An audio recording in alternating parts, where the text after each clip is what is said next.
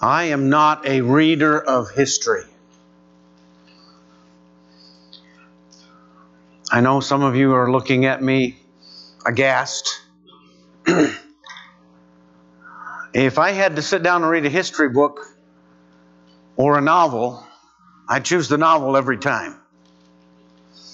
I like the fiction rather than the reality. That's a confession, I guess. The trouble is that I think in matters of religion, I'm not alone in that tendency.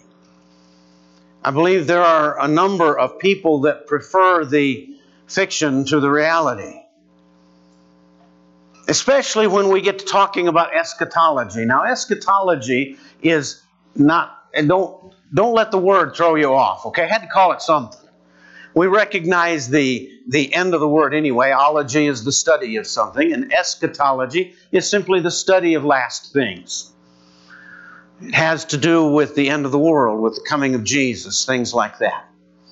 And in this matter, the religious world as a whole, when we're talking about those who deem themselves Christians, they have chosen fiction over reality.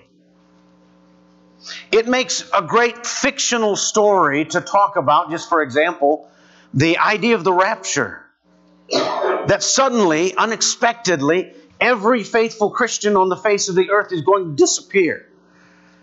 So when you get on an airplane, you pray that your pilot is not a faithful Christian in case the rapture happens. It's fiction. It does not come from the Word of God. You cannot get it from the Word of God. You have to be helped to understand that fictional idea. That somehow all faithful Christians will disappear and it will usher in a time of tribulation. It's true that Matthew chapter 24 speaks about a time of tribulation that will be worse than had ever been or will be after it. But it is quite clear from Matthew 24 that that is in the context of the fall of Jerusalem that happened in AD 70. That it would happen in that generation. You have to have help to misunderstand that. That's what we're talking about in this series of lessons on false doctrines that we face. And tonight we want to talk about one of the major false doctrines. This is the issue of premillennialism. Premillennialism is a fiction, but it's the kind of fiction you could make movies out of, you know, like Left Behind series of movies, and they did make movies about it. And it's fiction. It does not come from the Word of God. The word premillennialism simply says that in the school of thought, there is a millennium, that Jesus is going to reign here on the earth, and that it's going to be a time of peace and prosperity. There won't be wars, there won't be any problems like that. And the pre part of it means that Jesus is returning to this earth before that millennium starts. Now there's a less believed thought, post-millennialism, that believes that at some point the earth will enter into a 1,000-year period, a millennium of peace and prosperity, and that Jesus will come at the end of that millennium. That's post-millennialism. Here's the problem. The Bible does not teach a literal 1,000-year reign of Jesus. Not in any place. But this is very, very prevalent in the minds of many people. And we want to go through some of the problems with this idea of premillennialism because it is so prevalent. Because the people who come and knock on your door believe in premillennialism. And they're going to be telling you Jesus is coming soon and He's going to establish His reign here on the earth, and He's going to reign for 1,000 years. And don't you want to be part of that wonderful kingdom? And the mainstream denominations, those who consider themselves evangelicals and so forth, have all bought into this theory of premillennialism. I even heard a Catholic scholar, David Sungenis, one time recommend that in his thought the Catholic Church should go back and re-examine this idea that maybe they had missed the truth that the Bible teaches about the coming millennium. It is that prevalent in our world. And many of the people that you will talk to from day to day about religious things will have been impressed by this false doctrine and the drama of it. And they will ask you questions. Do you think that Jesus is coming soon to establish His kingdom? Or what do you think about what's going on in the world around us? It sounds like it's the time of tribulation or leading up to that, and on and on. These are things that we need to be aware of because they are so prevalent. Now, there is a less prevalent doctrine that has invaded the Lord's church in the past couple decades. It's not new. It did several decades ago. And that is this idea of realized eschatology, that everything the Bible says about the end or the last times has already been realized. That we are looking forward to nothing. That there will never be. We'll talk about that more as we go. We're just going to deal with that very quickly for a few minutes toward the end of this lesson. First, we want to deal with premillennialism and several objections to it. Turn your Bibles, please. I'm going to ask you to turn your Bibles with several of these so that we can look at what the Scripture actually says in contrast to what people teach. Revelation chapter 20, verses 1 through 7. Some of this we've already gone through in a class together several months ago when I was new here and we began our classes again. But it's important that we deal with this because of the prevalence of this false doctrine. Revelation 20, beginning in verse 1, I saw an angel come down from heaven, having the key of the bottomless pit and a great chain in his hand. And he laid hold on the dragon, that old serpent, which is the devil and Satan, and bound him 1,000 years, and cast him into the bottomless pit, and shut him up, and set a seal on him, that he should deceive the nations no more, till the 1,000 years shall be fulfilled. And after that he must be loosed for a little season. This passage, and going on down through verse 7, is the only passage in Scripture that mentions the 1,000 years, the millennium, and Jesus reigning for 1,000 years. It's the only passage that mentions it at all. And I want you to notice that, first of all, the book of Revelation was given to us in symbols. Secondly, this passage is clearly not a literal passage. What literally is a bottomless pit?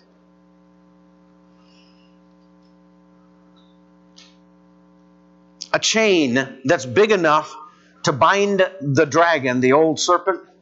Remember early in Revelation, he's pictured as he can take 1/3 of the stars out of heaven with his tail. That's how big he is. So how big is this chain? The dragon is not real. Not literal as a dragon, as a serpent. The chain is not literal. The bottomless pit is not literal. None of these things are literal. Why would we make the assumption that the 1,000 years here has to be a literal 1,000 years? In fact, as it talks to us about the reign of Jesus, we have a very, very simple answer to this false doctrine that all of us should have in our minds. In John 18 and verse 36, when Pilate asked Jesus if he's a king, Jesus answered and says, "My kingdom is not of this world. If my kingdom were of this world, then would my servants fight that I should not be delivered to you. But now is it not from hence." We are not looking for a literal 1,000-year reign of Jesus here on the earth. The Bible simply does not teach such a thing. And this is clearly a figurative passage. So the first objection that I have to the doctrine of premillennialism is that it twists Revelation chapter 20, verses 1 through 7, to come up with the idea that there's a literal millennium at all. That is why, instead of being a post-millennialist or a premillennialist, I am an amillennialist. You recognize that prefix there as a prefix of denial. I don't believe that there is a literal 1,000-year reign. And we'll see more of why that is as we go through this. Second objection to premillennialism is that it demotes Christ. Turn your Bibles, please, to Acts chapter 2.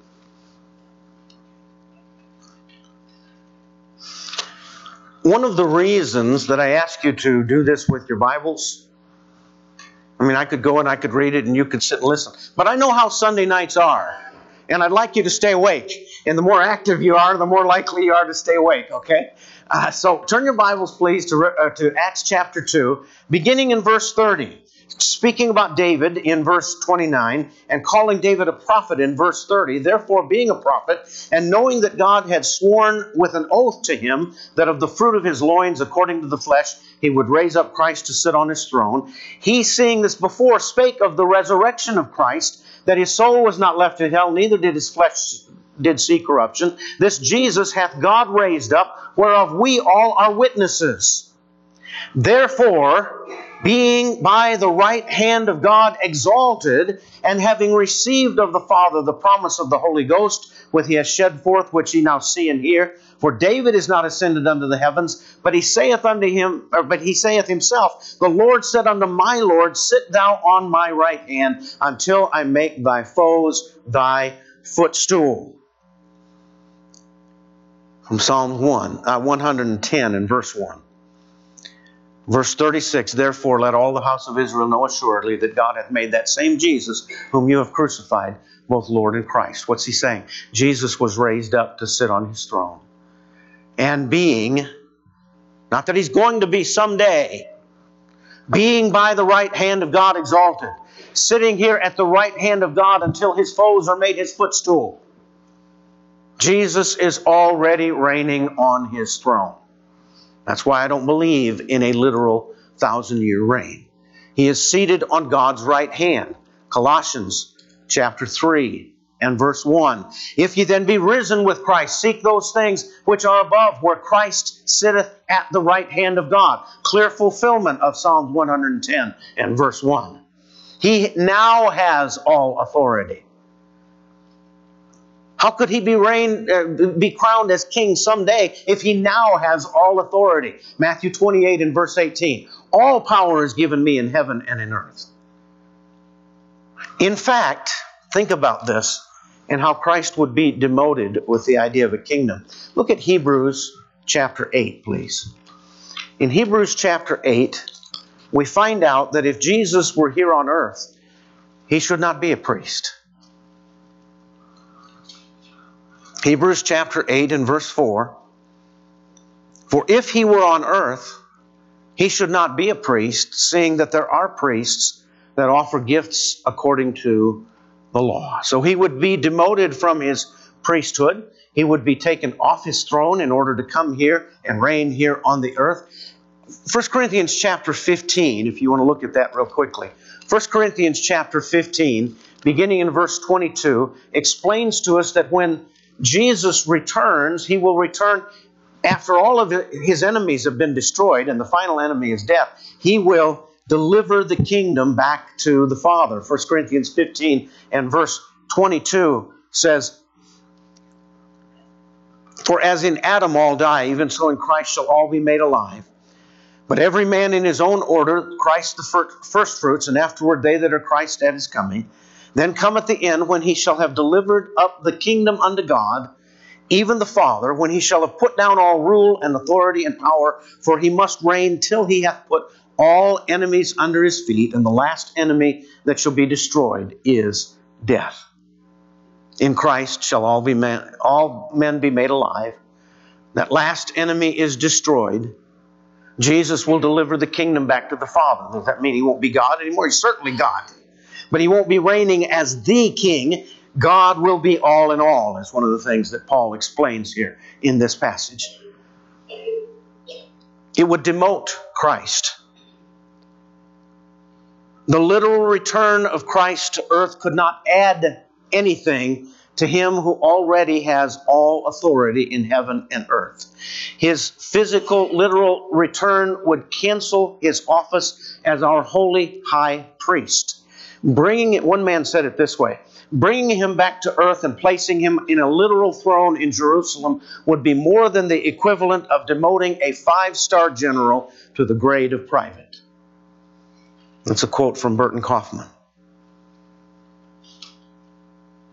So it twists Revelation 20, 1 through 7, and it demotes Jesus Christ.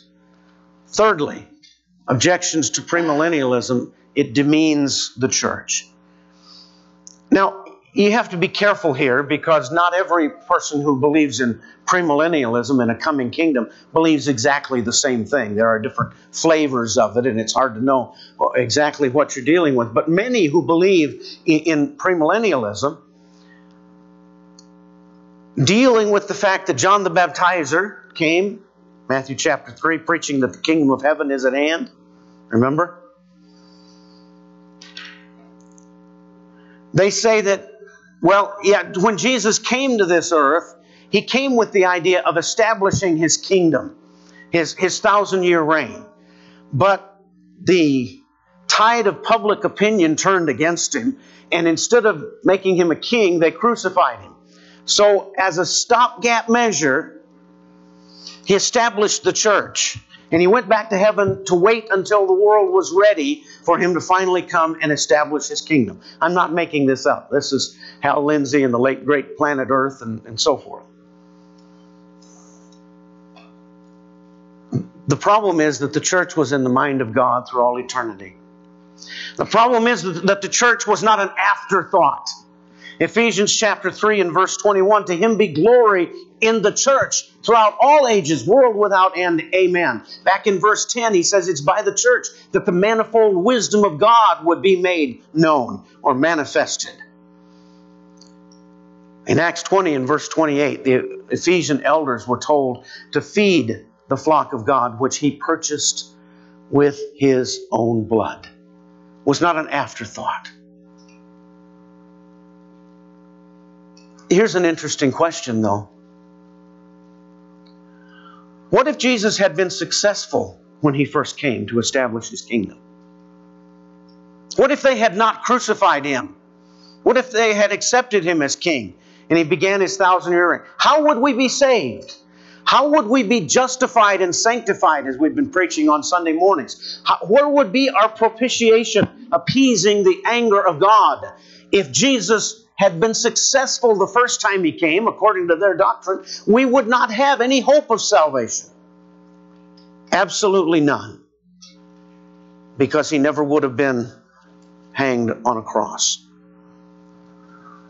And of course there is in this doctrine demeaning the church a failure to recognize that the church and the kingdom are the same thing here on earth.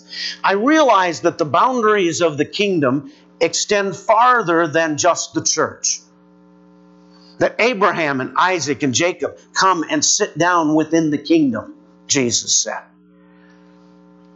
But on earth, right now, the church is the kingdom. It is God's reign in the hearts of men. In Matthew 16 and verse 18, Jesus said, I say unto thee that thou art Peter, and upon this rock I will build my church, and the gates of hell shall not prevail against it, and I will give unto thee the keys of the kingdom. That's a non sequitur if we don't understand that the church and the kingdom were the same thing. But the church and the kingdom are indeed the same thing. Premillennialism weakens the concept of the judgment day. Premillennialists believe that when Jesus returns to set up His kingdom, people will be given a second chance.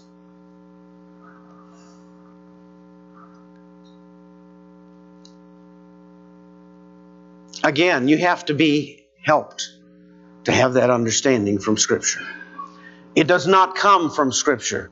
It comes from people choosing drama and fiction over what God has clearly revealed.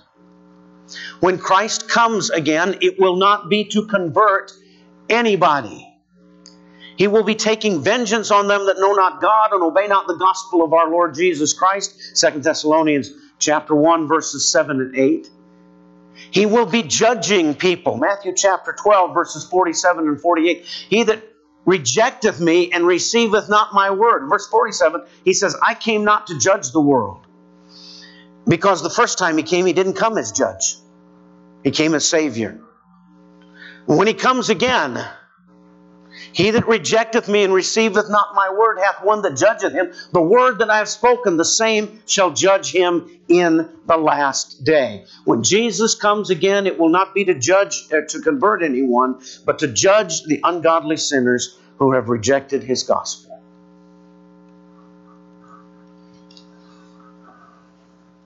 And then another objection to premillennialism is that it misunderstands the idea of the last days in Scripture. This one you may hear from people when you're at work. People are talking, do you believe it's the last days? And you got to be careful how you answer that, because the correct answer is yes, I believe it's the last days.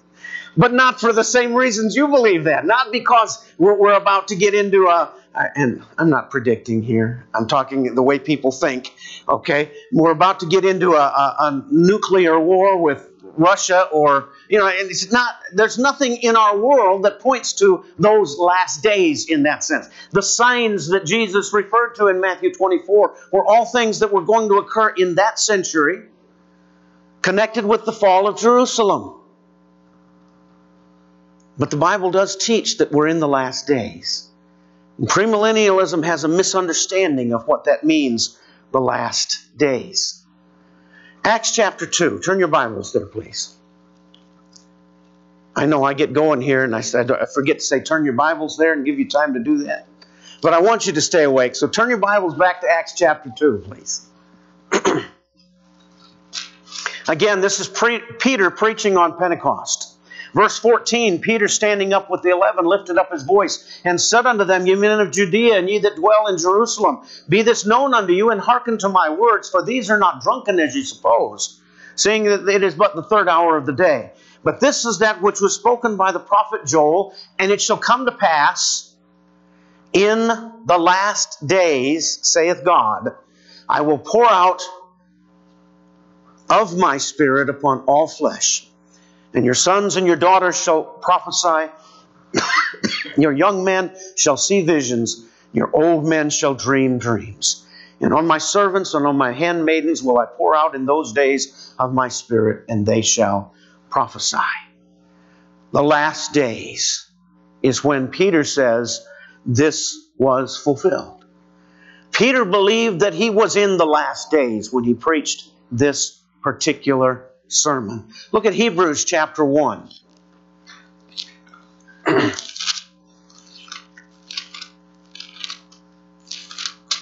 Verses 1 and 2. Hebrews 1, 1 and 2. God, who at sundry times and in divers manners spake in times past to the fathers by the prophets, hath in these last days spoken unto us by His Son, whom He hath appointed heir of all things, by whom also He made the worlds in these last days. In 2 Peter, which is just a couple of books over here, 2 Peter chapter 3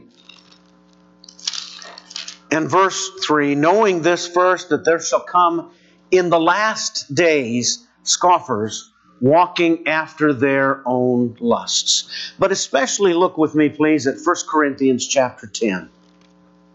That I think gives us an explanation or an understanding of what is meant by this phrase, the last days. In 1 Corinthians chapter 10, verse 11. Remember, he has just listed for them the sins that caused Israel to fall in the wilderness. Their fornication, their idolatry, their lusting, their tempting God, all of those things. And he says in verse 11, now all these things happened unto them for examples, and they are written for our admonition, upon whom the ends of the world are come. We live in the last age that will ever be with this earth. When this age ends, this earth ends. And so we are in the last days. We have been in the last days since Jesus died on the cross and the gospel was ushered in on the day of Pentecost. And we will be in the last days until He returns. How long is that going to be? Well, it's not 1,000 years. We're already past 2,000. We're getting close.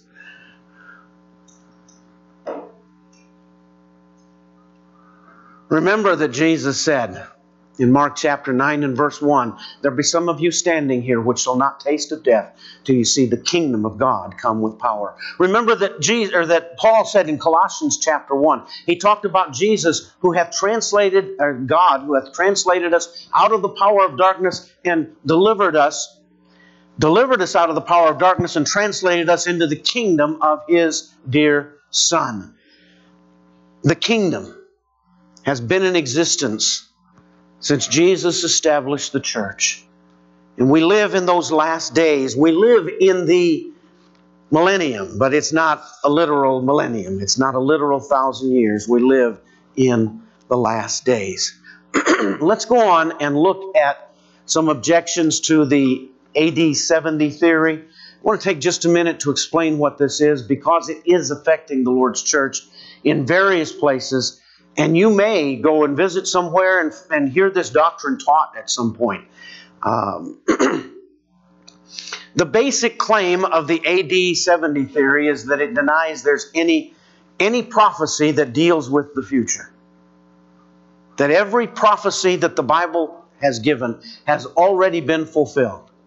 That the final prophecies, the prophecies that do with last things, were all fulfilled in the year AD 70, when the Roman army came and destroyed Jerusalem and the temple there in Jerusalem. That is the doctrine that is being taught. Therefore, it denies that there is any future second coming of Jesus. It says that His coming and all the prophecies about His coming will fulfill when Jerusalem fell. It denies the resurrection, that there will be a day of resurrection when all that are in the grave shall hear His voice and come forth, they that have done good unto the resurrection of life, and they that have done evil unto the resurrection of damnation. John chapter 5. It denies that this earth will be destroyed. In fact, AD 70 proponents teach very plainly that this physical world will last forever. It will never be destroyed. They deny what 2 Peter chapter 3 teaches about this. And it denies that there will be a day of judgment. There are some who hold this doctrine that believe everyone is going to be saved. There are some who hold this doctrine that believe each one is judged as soon as they die. But it denies that there is coming a day of judgment. Let me just mention a couple of things about this without going into it in any great detail. First, if the AD 70 theory was true, there would be no reason for us to partake of the Lord's Supper anymore. 1 Corinthians 11 and verse 26, as oft as you eat this bread and drink this cup, you do show the Lord's death till He come. If we're not showing the Lord's death till He come, why would we be partaking of this Lord's Supper? I would point out to you, secondly, that there would be no more marriage. Turn your Bibles over to Mark chapter 12, please.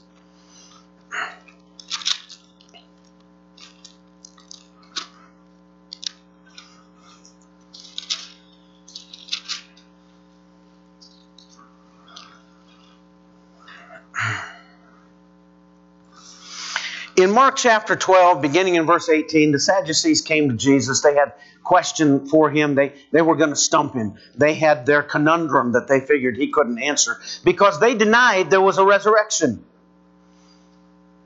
The Pharisees believed in the resurrection, but the Sadducees denied it. And they wanted to stump Jesus with this question. Their question was, here's a man, marries a woman, he dies. His brother marries her. According to the law of Moses, he dies. His brother marries, and 7 of them, 7 brothers marry this woman. They all die, and last of all, the woman dies. The question is, now whose wife is she going to be in the judgment, in the resurrection? Verse 23, in the resurrection, therefore, when they shall rise, whose wife shall she be of them? For the 7 had her to wife. And Jesus answering said unto him, do you not therefore err, because you know not the Scriptures, neither the power of God? For when they shall rise from the dead, they neither marry nor are given in marriage, but are as the angels which are in heaven. And as touching the dead that they rise, have you not read in the book of Moses how in the bush that God spake unto him, saying, I am the God of Abraham and the God of Isaac and the God of Jacob. He is not the God of the dead, but the God of the living, ye therefore do greatly. Or if we live after the time of the resurrection, no more marriage. No marrying or giving in marriage. Now, do those who believe in the AD 70 theory have a way to twist the Scripture and try to make it fit? Well, sure. But it's pretty plain what it says. And we don't have to worry about how they twist it. You have to be helped to have a misunderstanding of this. There's coming a time when all will rise, and those marriage bonds that we had here on the earth will not mean anything anymore. And we won't be marrying and we won't be giving in marriage when that resurrection happens. If the AD 70 theory were true, there would be no promises of Scripture that apply today. Mark 16:16 is, brothers and sisters, a prophecy. He that believeth and is baptized shall be saved. He that believeth not shall be damned. If all prophecy was fulfilled in AD 70, that Scripture doesn't apply anymore. It's been fulfilled. Every promise of God is still a prophecy. If it's not already been fulfilled, if it's to be fulfilled in our lifetimes, it is a prophecy, unless we change the definition of prophecy. It is a prediction about what will happen, given by the authority and foreknowledge of God. Revelation 2 and verse 10, be thou faithful unto death, and I will give thee a crown of life. Does it apply to us? In a debate within the last 2 or 3 years, Brother Howard Denham, a very powerful defendant of the truth in many ways, he asked his opponent, who believed in this AD 70 theory, to produce one Scripture that has application to us today. And through the whole debate, the man never produced one Scripture that has application to us today. Why? Because it's all been fulfilled. If it's fulfilled, it's filled full. That's what the meaning is. It's a very, very sad thing that this doctrine has found a toehold among those who we would think of as faithful Christians. And it is not a harmless doctrine. One more Scripture I want us to look at here. 2 Timothy chapter 2. Beginning in verse 15.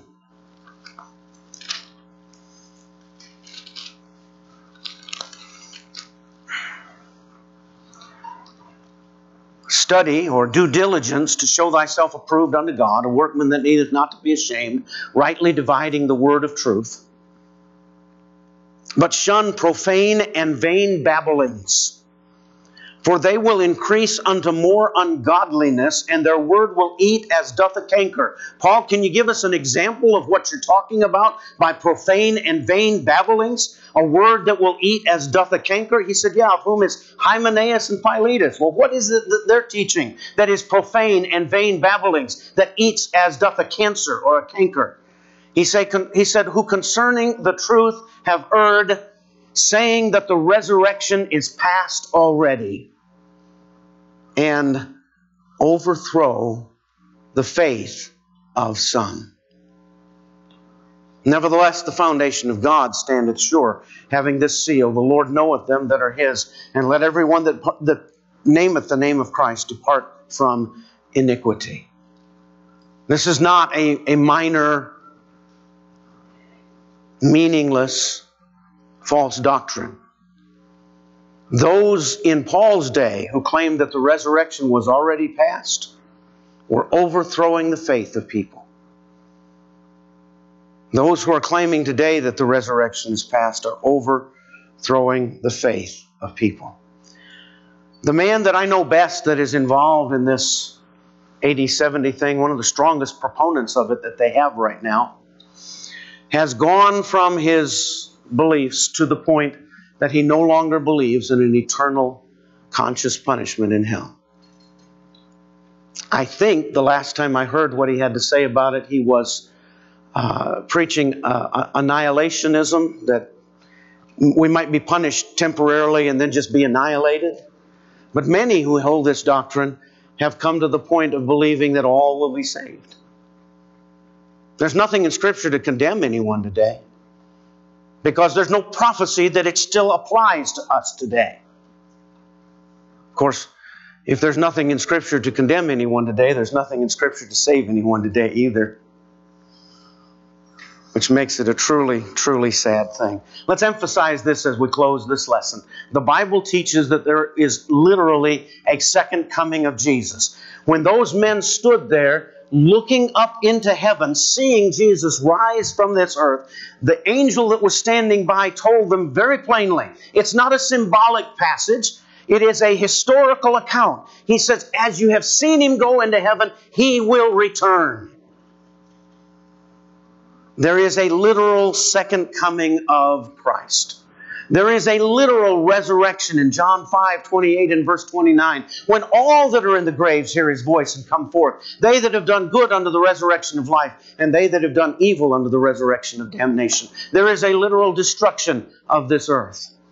2 Peter chapter 3, verses 3 through 11, makes that very plain, how the day of the Lord will come as a thief in the night, in the which the heavens will pass away with a great noise, and the elements shall melt with fervent heat. The earth also and the works that are therein shall be burned up. He goes on to ask the question, seeing then that all these things shall be dissolved, what manner of persons ought we to be in all holy conversation and godliness, looking for and hasting unto the coming of the day of God. There is a literal destruction of this earth someday, and there is a literal day of judgment. In Acts 17, verses 30 and 31, the times of this ignorance God winked at, but now commandeth all men everywhere to repent, because he hath appointed a day in which he will judge the world in righteousness by that man whom he hath ordained. 2 Corinthians 5 and verse 10 talks about we must all appear before the judgment seat of Christ. Romans chapter 14, verses 10 through 12. Why dost thou judge thy brother, or dost thou set at naught thy brother? For we shall all stand before the judgment seat of Christ. As it is written, as I live, saith the Lord, every knee shall bow to me, and every tongue shall confess to God. So then every one of us shall give account of himself to God. There is a day in which this is going to happen. There is a day in which, when the Son of Man shall come in his glory, and all his holy angels with him, then shall be gathered all nations. And he shall separate them one from another, as a shepherd divideth his sheep from his goats. And he shall set the sheep on his right hand, and the goats on his left. There is a day of judgment that is coming. We need to believe in these things. We need to hold on to this idea. So what's the difference? What's the difference between me and a premillennialist? What's the difference between you and a Calvinist? Or you and someone who holds the AD 70? What's the difference? It's a difference of who we're listening to. Whether we're following men and their doctrines or following the Word of God. I am not here because I'm better than anyone else. I'm not here because I'm smarter than anyone else. I'm not preaching against these false doctrines so that we can get up on a high horse and look down at the rest of the world. Because we are in danger from these false doctrines. We can easily be led astray. We can be deceived if we do not search the Scriptures daily, whether these things are so. This is our responsibility, to stand with God in His Word. We're going to sing an invitation song, as we always do. In case there is one here who has not been baptized into Jesus for the remission of your sins, you have the opportunity to come and say, I'm ready. I want to give myself to the Lord as He commands. I want to submit to this plan of salvation that He has offered. Maybe that you need to come back to the Lord, or whatever your need is. We ask you to come down to the front as together we stand and sing.